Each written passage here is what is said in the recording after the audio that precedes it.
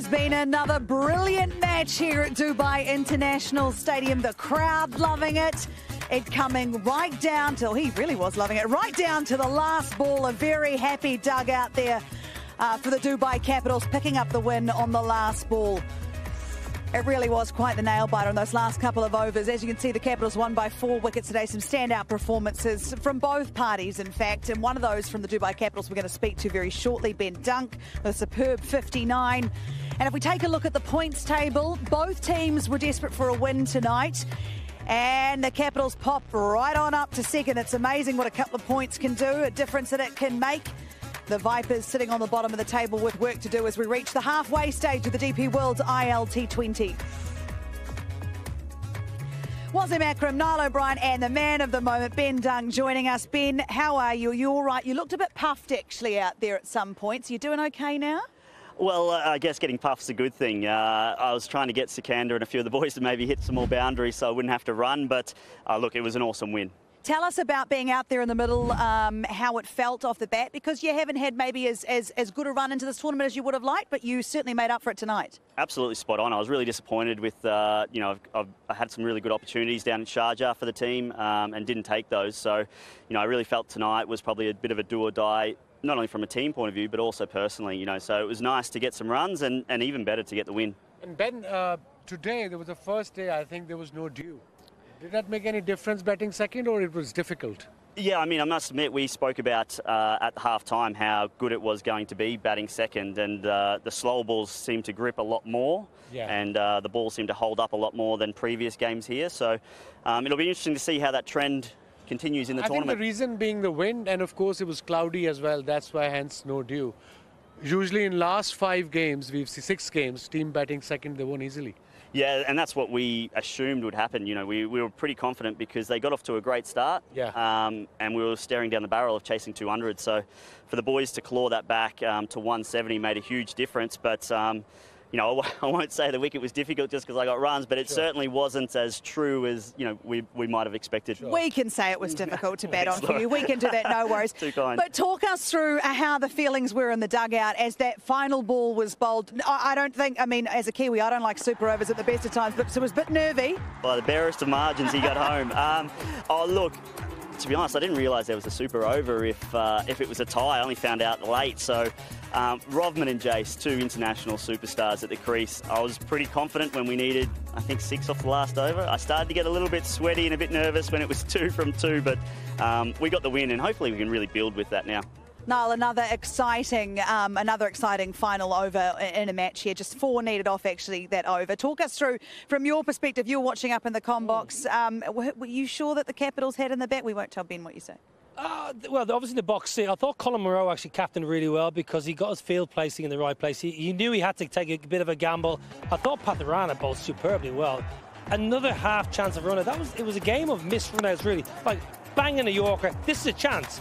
I think that's the 4th missed run-out of the innings.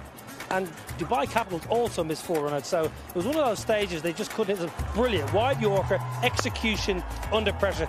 This is brilliant fielding. Just pity he couldn't maybe roll over MacGyver-like and just throw the stumps down. And another miss. So another chance. They had the chances, the Vipers, and we said it last year, they're the worst fielding team last season. This season, they've also been the worst fielding. Dropping catches, missing run-outs.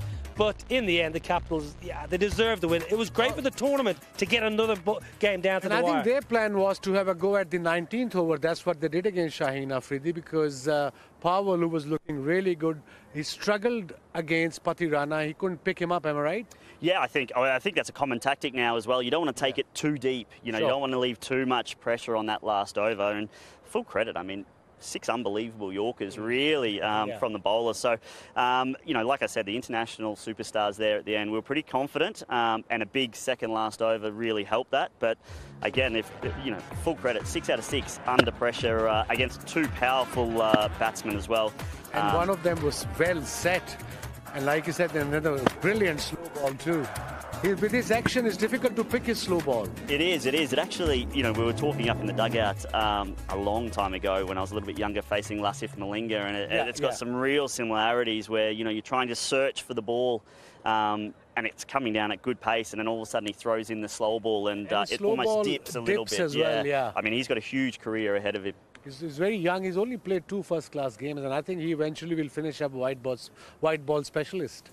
Well, potentially. If you keep bowling death overs like that, I think he'll be a popular man. Okay, so if we had gone to a super over, would you have stepped up? Because you seem to be hitting it pretty nicely out there. Very good question. Very good question. I had sort of, put the cue in the rack and thought that was the game. But, I mean, it's hard to go past Rovman and Jace in terms of absolute power.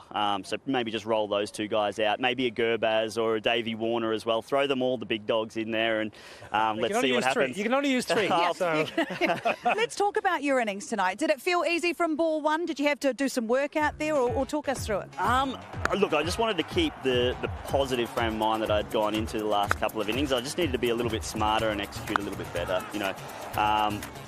and I was fortunate enough to have played against the 2 guys, both Shaheen Shah and Muhammad Amir, quite a lot. So I kind of knew what they were going to try and do in terms of swing it away, and that experience, helped me set up. But look, it's just nice to get some runs, to be honest. When you're out of touch, Ben, a couple of shots you played early on, especially the first boundary you hit at extra cover, that probably given you a lot of confidence. Yet it looks like a good my day. Yeah, it's amazing what the middle of the bat feels like when you haven't felt it for a while. And again, against 2 quality bowlers, it was nice to get off to that start and just get the win and get some runs. When you are having not the time that you would like out in the middle, what does it take sometimes for it to click into place for you? Is it as simple as getting ball on bat right in the middle of it, or what is it for you? Yeah, for me, I've learnt over time just to try and shut out the noise. As with any sort of franchise league around, there's a lot of opinions and from fellow players and from people back home, your coaches back home, and sometimes it's good just to shut all the noise out and watch the ball. And I was saying in my mind tonight, like, just watch the ball as hard as you possibly can, keep the intent, and let's just see what happens. And fortunate enough to find the middle of the bat.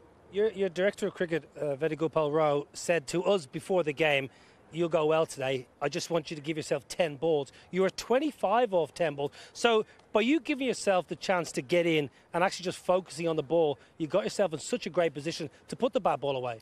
Yeah, and that's really key for my batting. Like I said, in Sharjah, I just didn't execute, to be honest. I was really clear in my mind about what I wanted to do, but unfortunately, the bowlers at this level are pretty good as well, and sometimes it doesn't come off. And it's just sort of lucky today that, a few of my shots actually went in the gap rather than the fielders, and you sort of get that momentum and you're away. Sounded nice too. I'm liking hearing this again. Talk us through what happened when you got your 50. Is that how you imagined you'd bring up your 50? Let's have a little look at this. Well, he actually owes me a couple, I think, there, Raza. I think that might have gone for 4. He was pretty happy with his dance moves there. He was saying, "Did you see my break dance?" And I was saying, "Get out of the road, mate. It's hard enough to get some runs here." Oh, look, it was one of those moments that ricocheted off. Originally, I thought, it might have hit him in a place where he might not have liked it too much, but he responded well and ran the 2 for me, and we got away with it. And I also thought that you probably will struggle a bit. A lot of batters do at this level against the great Hasaranga. But you had a plan against him, didn't you? If you see a leg break, you're going towards mid-wicket, am I right? Yeah, that's right. I was sort of trying to set up for his wrong-un. All the footage that I saw to the left-handers, he likes to bowl the wrong-un or the googly. So I was setting up for that, and then as soon as I saw the leg spinner, I thought, I'm going to go with it to leg side. So absolute class bowler, and today I was lucky to get 1 or 2 away. But I'm trying to keep the game plan really simple. Realistically, hit with the spin and let's see what happens. Yeah, brilliant. Let's talk about the team as a whole. Dubai Capitals, amazing what a win can do. 2 points. You're sitting up the top of the leaderboard there now. How is David Warner, your captain, a guy I'm sure you've spent a lot of time with? He's not had a great time of late with the bat, but he seems so into it on the field. Looks like he's really stepped up in the captaincy role and enjoying that. Tell us what it's like from your point of view. Yeah, absolutely. There's probably no doubt that he hasn't got the runs that he would have liked, but I mean, you don't play 300-odd international games without it going around in roundabouts, and hopefully, that the middle of the bat's not too far away for him, and we know for a fact that, if he gets us off to a start, we're probably going to win the game. You know, the guys of that pedigree, with that international career, you know, it's just a matter of time. Were you two? Oh, sorry, Noel, you go. No, I just think you've probably been through exactly the same rot that David Warner has been through. Is it the case when you're looking through the video? Is he just trying too hard? Oh, he's definitely heavily invested in this tournament, this team as a leader, and he's desperate to do well. So, I mean, he's been great around the guys. One of the great things about Davey, and you know, he's my age. I've known him since we were very, very young. He always remains pretty level, whether he's getting runs or not. And like I said, I think runs are just around the corner for him. That must be great if you yourself are going through a bit of a mean trot with the bats not going as well as you'd like, to watch a guy who's played that many games as well also just stay exactly the same. Does that help you? It is, yeah. It's a great learning, you know. It is great learning, you know. There's an old saying, I think, you know, if you score runs, you're never as good as you think you are. And if you don't score runs, you're never as bad as you think you are. And I think the key to these leagues, and especially this one, is remaining level, both individually, but also as a team. You know, we were second on the ladder when we went to Sharjah. All of a sudden, we were fifth on the ladder coming back, and now we're back to second. So, you know, it's really important if we can just maintain, you know, that composure and keep it level, not ride the waves too much. I think that'll set us up for a good tournament. In terms of level of professionalism, we saw Niall actually at the top of the show before the game started having a bit of a word to him. Niall, it didn't work, whatever you said. Man, if he'd come off tonight, you would have looked like a genius. But he seems just so professional in the way he goes about it. And it's important for you yourself too, with all your experience. The young guys in your group, they must be just lapping up watching you guys go about your business. I think they're lapping up watching Dave go about their business. I you know, very kind to group me with him. That's the great thing about this kind of tournament. You know, once you start, you know, we've got Max Holden, who's a young guy who's, you know, up and coming for England. For him to get to work with Davey and see that professionalism day in, day out, and see how he trains and prepares, you know, can only be beneficial for Max. And you know, that's the influence that they have. It absolutely is, and we so appreciate your time tonight. Your innings was awesome to watch. We loved it. Congratulations on the win. We'll let you go and get an ice bath or whatever it is that you need to do now. Professional, that's right. Thank you very much. Never an ice bath. Never an ice bath at all. Thank you so much. All right, it's actually time for us to find out a little more about the star that is Ben Dunk.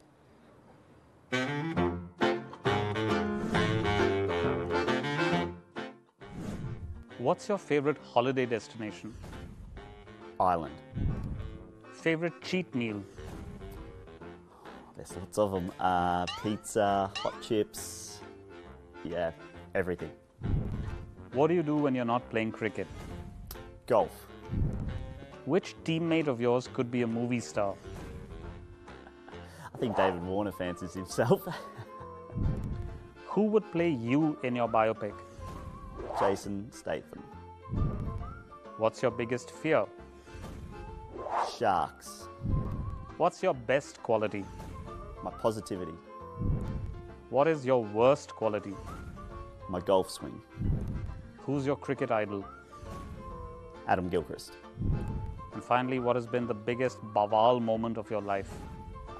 My biggest baval moment of my life was the birth of my first son. He came 6 weeks early, and yeah, it was a whirlwind, but 6 years later, it's been great.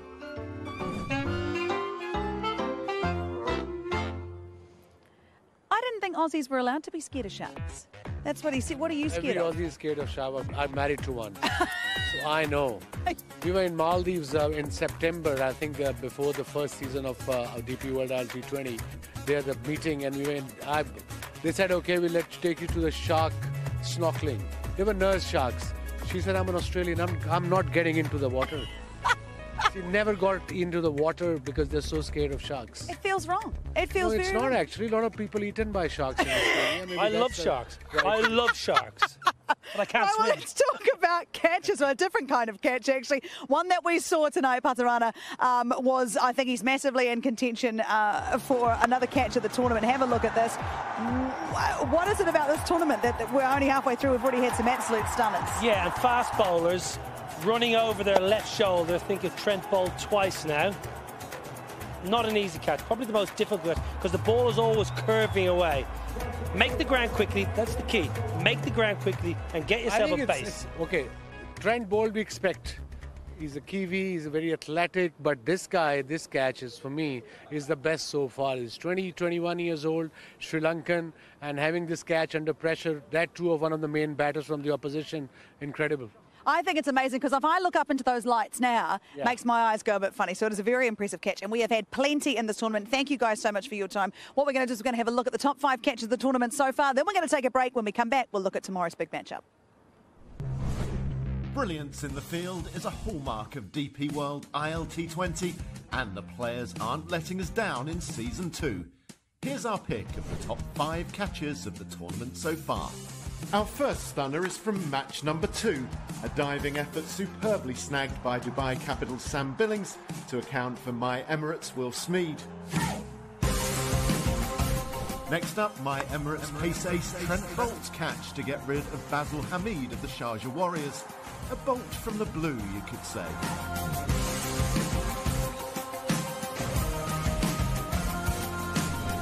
That man Billings is back again. This time it's the golf giant's James Vince left agape as Superman Sam jumps to take a great catch at long off. A true catch of the season contender at the Dubai International Stadium as the Desert Vipers' Ali Nasir takes this blinder at gully to get rid of My Emirates danger man Nick Pooran. A superb effort helping the Vipers to a much-needed win. And then the incredible athleticism of My Emirates' Trent Bolt is on display yet again as he takes a one-handed stunner to send poor Laurie Evans back to the pavilion.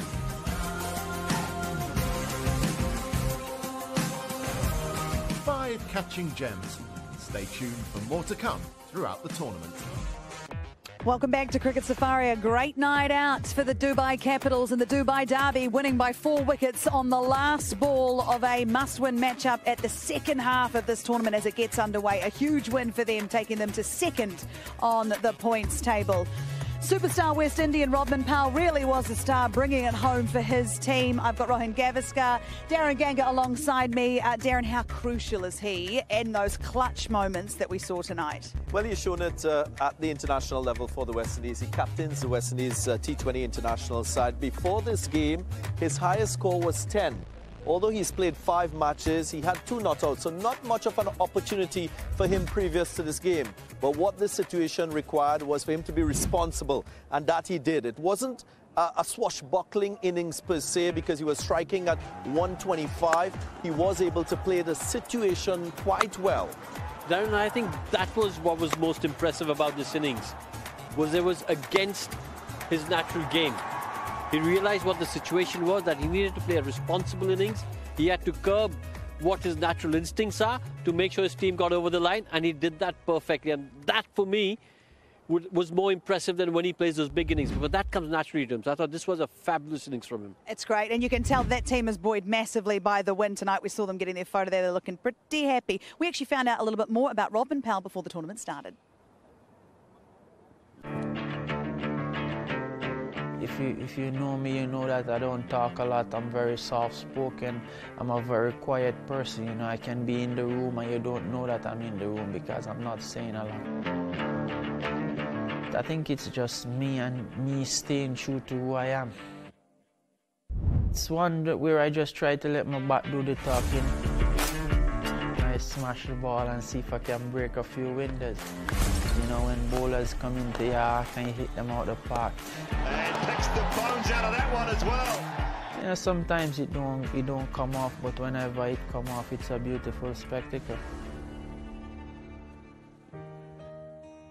As a child, I watched all the hard work my mom did to put food on our table, you know, and now is my time in trying to repair in the sense of making things as easy as possible for her. And I think once you do well, you make cricket a career choice. You know, you work hard, and fortunately, it's a career where you can, after you do well, you can take care of your family.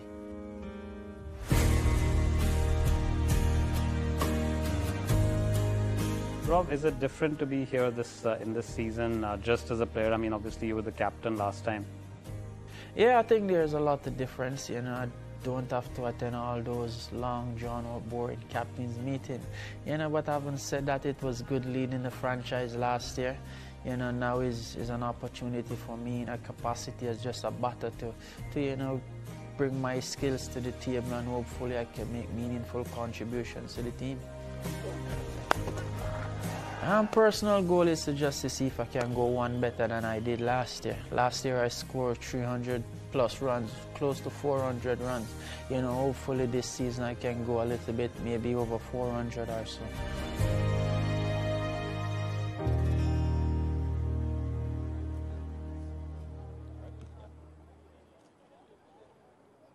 Great to see him in action tonight, and there is plenty more action coming for you in the DP World ILT20. Tomorrow, it's My Emirates taking on the Sharjah Warriors from Abu Dhabi, which will be a very interesting matchup. I had my first game at Abu Dhabi. Beautiful venue. I'm very much looking forward to this game, which is huge. Another huge game in the grand scheme of this tournament. Dwayne Bravo is one I'm going to be watching out for, Darren.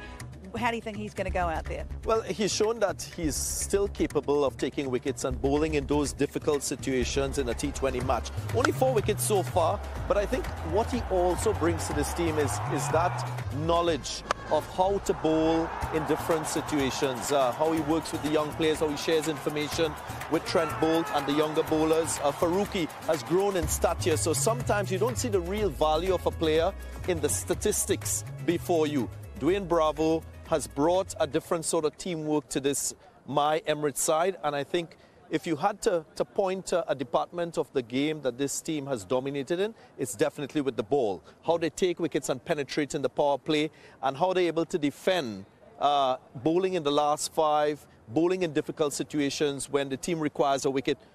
Bravo is the go-to man to Nicholas Pooran. Yeah, we talk about responsibility and people having to step up at different moments, especially in these close games. We've seen it happen on 2 occasions, Rodman Powell tonight. Tim David with the bat, how crucial could he be in a clutch moment? Well, extremely crucial, and that's why I think I was a little disappointed in that game where they sent him after Akil Hussain and Ambati Raidu. I think he's the kind of batter. I've said this before, you can't pigeonhole him as someone who's just a finisher when you need big runs at maybe 9 or 10. If he bats about 30 deliveries, who knows what he could do? He could get about 70, 80. So listen, I think Tim Davis is a match winner, and you've got to, as soon as 10 overs are done, he's got to be going in. The Warriors, it's an interesting one because they sort of seem to have found some form. They've had 2 wins on the bounce now, and we've always talked about on paper they look like a great team. It just hasn't always worked, but they look good. Tekshana with the ball, his second forfer just the other night in Sharjah. That is an interesting player to watch. Yeah, he's an all-phase bowler. 11 wickets to his name. He can bowl in that power play. What he does is he swings the ball. He's got variety. He varies his pace. He's smart and guileful bowler because he's able to work batters out, bowl that deuce-throw knuckleball that goes away from the right-handers. He can up the pace as well as a spin bowler. If you're asking for a bowler in a T20 match, it's this guy. It is a very interesting matchup, and I can't wait for tomorrow. Now, look, Rohan, I'm hesitant to ask you because Darren's 100% here, but who have you got tomorrow? I'm going to go with My Emirates. Okay, Darren. I feel you're trying to break me here. I'm not quite sure as yet. Give me the chance to go down there to Abu Dhabi and then make a decision. You can't. Oh, just gut feel. I'll sit on the fence for now. You're going to sit. You can't sit on the fence. Please. Okay. Yeah, okay. It is 100% record, and we don't want to break that. It does look good. Rohan, we got some work to do, my friend. Thank you guys so much for your time today. It went down to the last ball today here at Dubai International Stadium. What does Abu Dhabi have in store for us tomorrow on the DP World ILT20? We'll find out soon. See you then.